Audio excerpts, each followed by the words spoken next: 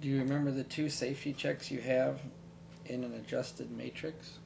Well, even though you're doing the calculations with complex eigenvalues now, you still can observe some things that tell you you're on the right track. Let's look at this system 3, 8, minus 4, minus 5.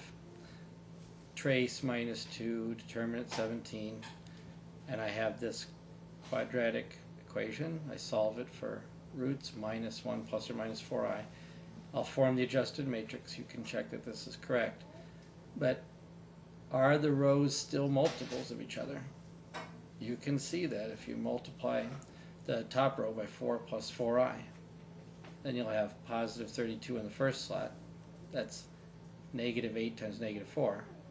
And you'll have 32 plus 32i in the second slot. That's negative 8 times negative 4 minus 4i. So the rows are still multiples of each other. And you should make a visual check on that whenever you form an adjusted matrix.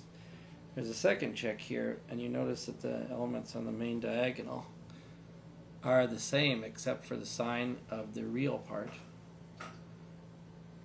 The imaginary part matches, and the real part is the same number, one positive 4 and one minus 4, just a sign difference. Those aren't conjugates, but it's like you changed the sign of the real part.